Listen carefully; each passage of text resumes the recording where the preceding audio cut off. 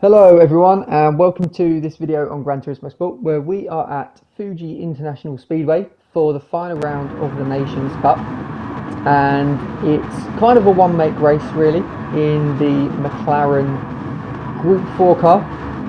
And I've got to be honest, this is probably the most frustrating day I have ever had on the game.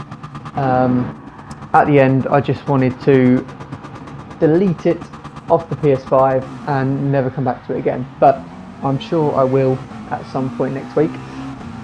So standing start then, putting it into traction control on setting 1 for the best launch, and we've actually had a pretty decent getaway, as you can see here, heading down into turn 1, keeping it nice and tight on the apex and avoiding all of the chaos, although that's been quite a clean turn 1 for this particular race. It can quite often be very chaotic, especially with a standing start into that sharp hairpin at the start of the lap. So we're in 11th place. We haven't had the best qualifying session. The qualifying times are very close here, so 2 or 3 tenths can be the difference between being right at the front of the grid and being somewhere in the mid pack. And if you don't have a slipstream in qualifying, you will lose that couple of tenths really. So starting further down than we would have liked, but hopefully we can still get something from the race. So this again, another very awkward corner, especially on the first lap. There's lots of cars coming together, just trying to avoid everyone if we can. There's a little bit of contact there between a few cars up ahead. You can see Basic Ollie there has got a 1 second penalty, and he will have to serve that just as he heads onto the start finish straight. Now this is a race you may have watched on Basic Ollie's channel, and I'm going to skip ahead here so you can see the moment that I nearly absolutely killed him.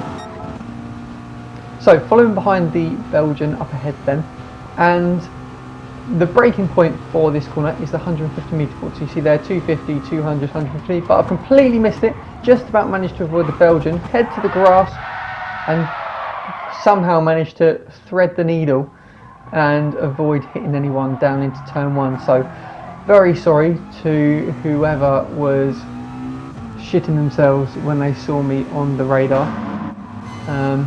If you watch Ollie's on board, you'll see that I was very close to taking him out, and we'll ride on board here then from a different camera angle. You can see missed the braking zone, avoided him, head to the grass, lose the back end, just about managed to get across without taking him out. So yeah, that was a close one. So skipping ahead to the last lap then, and we decide to box early, retire the car, save the engine for a later race, and move on to our second try. So you can see here Basic Ollie has ended up on pole, and once again we've not had the qualifying session we were after, so starting 13th on the outside of the grid then here. And we've got quite a good start again, making up 1 position straight off the line. And as we head down into turn 1, we get absolutely smashed from behind and force wide, leaving turn 1 in 18th place. So really not the start we wanted. Let's have a little look at the replay then. You can see here, moving to the outside, braking with plenty of time, and the Frenchman just storming up the inside. He did apologise at the end of the race, so clearly accidental, and just missed his braking point for turn 1 unfortunately. So back into the race then, and yeah, I mean it hasn't started well, but there's a lot that can happen as we get forced wide again. Now this track is a track that I absolutely love driving, however I absolutely hate racing on it. It just seems to be a recipe for disaster really, and carnage. It's like the corners were designed to tempt you into making a move, but also designed so that contact is inevitable. And as we head down into this hairpin here, just look how many cars, there's like 6 cars wide, there's going to be contact. We managed to get through, keep it tight and actually make up a space there. But you can see the penalties starting to be dished out up ahead, and again these corners, they're just really awkward. when you're driving them by yourself, it's really, really satisfying to get them right and taking through speed and, you know, balancing the throttle and the brake to get through. But when you're in a pack and you just got cars trying to dive up the inside of you, it's an absolute nightmare. It's just carnage. And you know, I'm yet to see a clean move done through there. But as we head to the penalty line then, just look at how many other drivers have penalties. 1, 2, 3, 4, 5 and 6 cars we're going to get past. So 6 cars serving a penalty at one time. I don't think I've ever managed to get through that many cars at one penalty line. And bearing in mind this is, I think, either split 2 or split 3 at the time. Yeah, it's just incredible, and it just shows, you know, these are decent drivers I'm racing against. They're not bad drivers. Obviously it's a 99 SR lobby, DR ranging from sort of low 60s to high 60s, 70,000 I think possibly, and you know, these are drivers that normally would not have too much contact with each other. It's not a daily race. We're all very, very similar, but this track is just a recipe for disaster, unfortunately, and it's such a shame because I do feel like I got a lot of pace here. And actually, the race after this, we did decide to go again, and I qualified in second place, and it was actually a top split race as well. But unfortunately, we had connection issues and really struggled to drive. Basically, you'll see a few times in this race as well, we just have a little bit of lag, and it's just hard to judge where other cars are when it lags.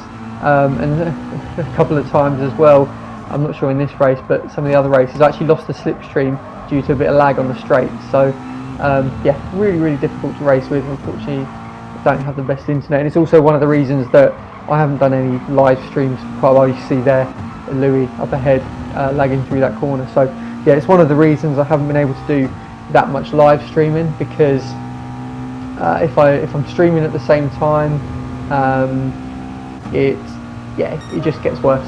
So a lot of the time it's absolutely fine, but for whatever reason, Wednesday night it was playing up again, unfortunately. So you know, we're still driving, we're trying to make the best out of it, do the best we can, but yeah, it's hard when you just have to keep an eye on people jumping around all the time.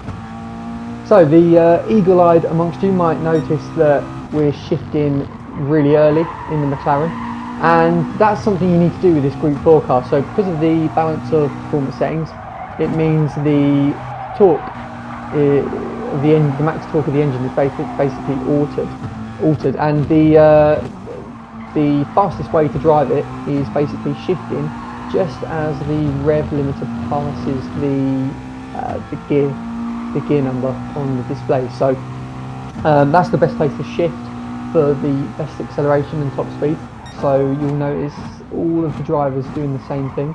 As Louis gets very deep down into the awkward hairpin and gives us plenty of room, so we move up into 9th place then, and hopefully we can maybe get a top 10 finish in this one. Now we're going to jump ahead onto lap 8 here then, just about to cross the finish line to go on to lap 9, as not an awful lot has happened. You can see I've closed a bit of the gap up to P8 ahead, but as we head down into turn 1 then on lap 9, the car behind is going to try and move. We give him room, a little bit of a touch there, and end up being forced wide. So he's managed to make a move up past us, and we're now down into 10th place. But sometimes having an extra car in between can help us bridge the gap to the group up ahead. So you can see 9th, 8th, 7th, 6th and 5th place all very close in this race.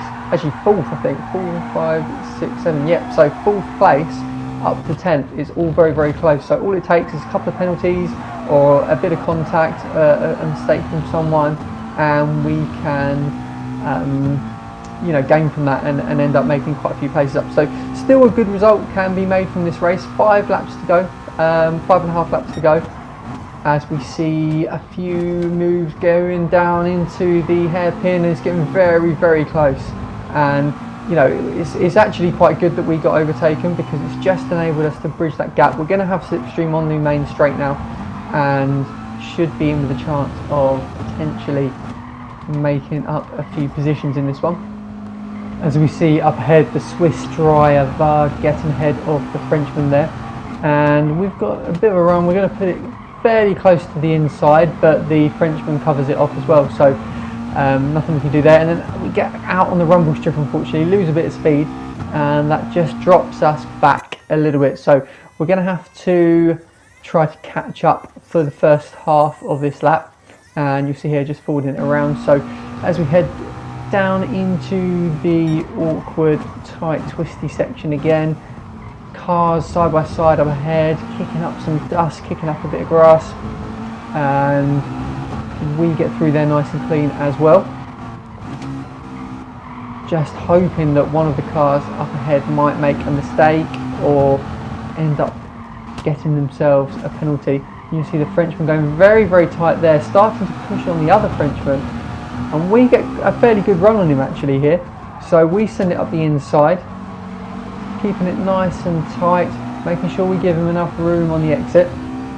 But as he's had a wider line as we come out that corner, he's managed to get a better exit than we have. So we're going to just sit back in his slipstream for now as we head down into turn 1.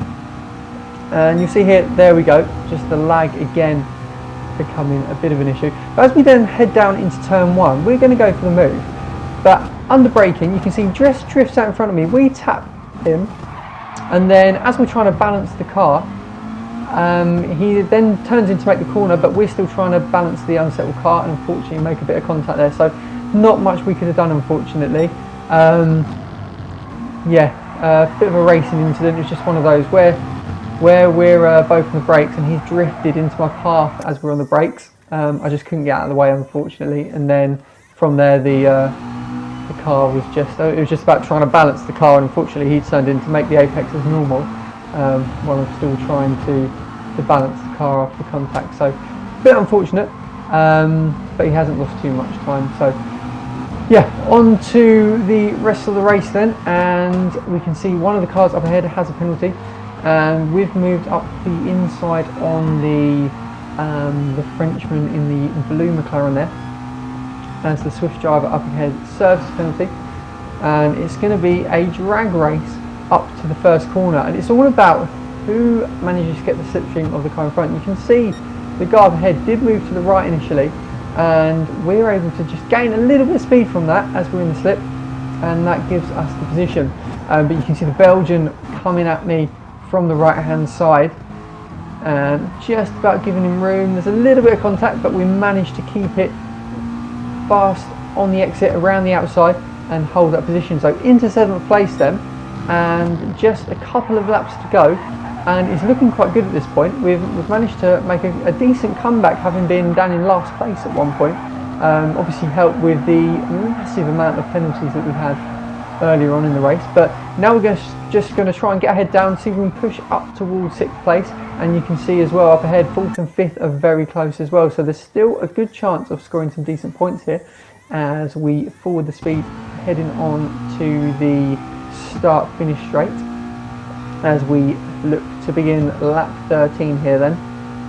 And as we head up to the line, you can see we've got a pretty good tow here. We start to get an overspeed on him.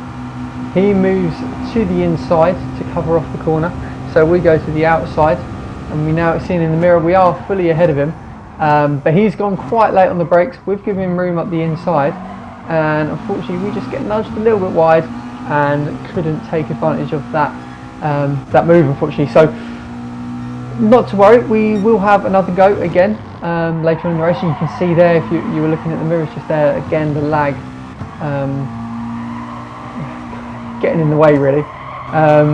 Like I said, I did race again after this, but the lag was worse, and it was very, very difficult to race against people with that kind of lag. So we'll speed things up again here then, and you'll see as we head around the final corner onto the start finish straight to begin the last lap, we're a little bit further back than we were on the previous lap, so we're not going to be able to make a move up into turn 1, and we're actually going to come under a little bit of pressure from the Belgian behind. So we're going to move to the right slightly and brake in the middle of the track, and that just stops him from sending it up the inside, so we've covered that off quite well there, and we just need to spend the rest of this lap trying to gain on the driver up in front and put him under pressure if we can, and try to take any opportunities that may present themselves as we head into the final part of this lap. But once again, you'll see just as I come around this corner here, the lag dropping in further back, and it's very difficult to race when that's happening. And like I said, I did do another race after this in which I had my best qualified second, and the lag just ruined that race for me, unfortunately. I just couldn't race side by side with anyone, just had to get out of the way. So the driver up ahead, he's gone very defensive, he's gone deep. We've turned it in nicely, side by side then. We get a little tap, we're forced wide out on the rumble strip, and that allows the Belgian to get up ahead of us. And then from nowhere, it seems, the Frenchman has dived up the inside, barging us off the track, and makes up that position, and no penalty there. But we did knock him earlier on in the race, so it's kind of a bit of karma there really, although it wasn't intentional, the first coming together. And two drivers up ahead then, side by side, as we head around the final corner, but we're going to cross the line in 9th place, and having made such a good comeback and then lost a couple of positions right at the end, you can understand just how frustrating this was. Yeah, it just wasn't my game, wasn't my day on the game, so I'm going to have a few days off, maybe come back at the end of next week and do some dailies. But yeah, if you've enjoyed this video, please give a like and a subscribe. Thanks for watching, and I will see you soon.